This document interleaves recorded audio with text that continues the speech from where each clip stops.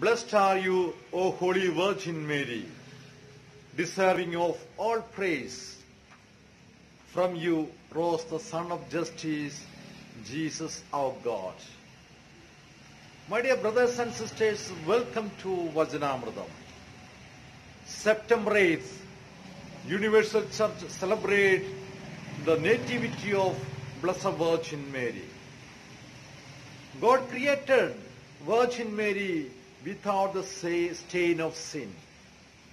All mankind was born with the original sin, but she alone was created without the original sin.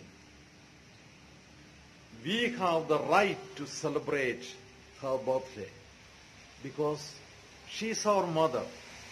When Jesus was on the cross, he said, "Woman, this is your son," and to John, "This is your mother."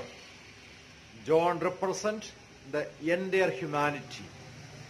That time, Mother Mary was giving birth to you and I. It was the most painful moment because her beloved son was on the cross undergoing such an excruciating pain. She gave birth, you and I, in such a painful moment. So, my dear brothers and sisters, it is our duty, it is our right to celebrate her birthday in a proper manner. The best way to celebrate her birthday, dedicate ourselves to the Immaculate Heart of Mary. Accept her as our mother, as our guide, as our protector, and walk with her in the path of holiness. Our life will be so safe. Entrust everything.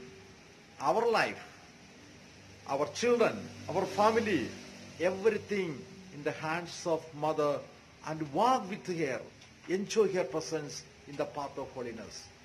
And we will have a wonderful life.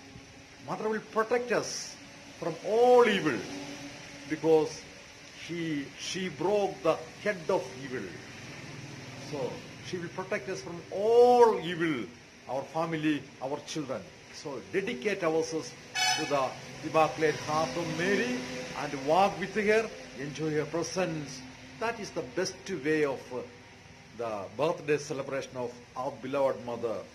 So let us celebrate with a joyful heart the birthday of our Mother.